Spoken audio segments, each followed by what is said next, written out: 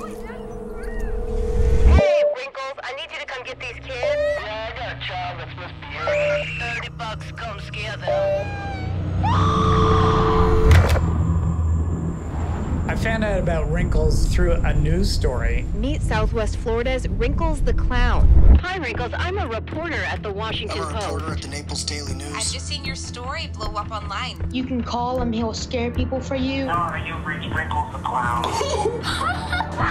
You're scaring little people that can't defend themselves. I'll take this baseball bat and beat your brains in. You don't know if he's trying to do this for fun or trying to kill you.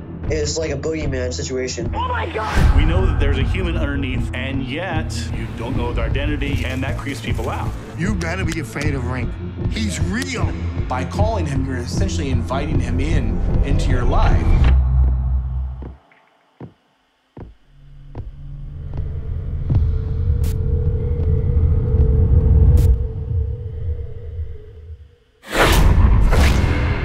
What was different about this was the viral nature of the social media.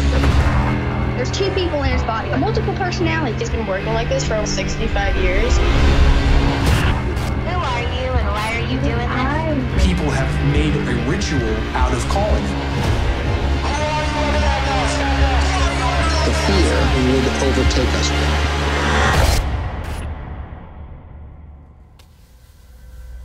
You know, no one was hiring me when I was just a regular clown. I just thought, yeah, you know, maybe I'll give it a little edge. Sorry, you've reached Wrinkles the Clown. Leave me a message, I'll call you back.